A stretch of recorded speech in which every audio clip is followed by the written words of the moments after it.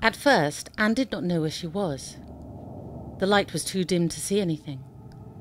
There was no way to tell sky from ground, if those terms had any meaning here in the Nightmare Passage.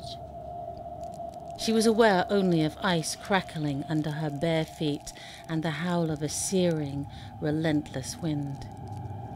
The wind blew in a single direction, and it was unbearable. Pulling her cotton slip over her feet, Anne hugged her knees. It made no difference. The wind drove into her, making her scream.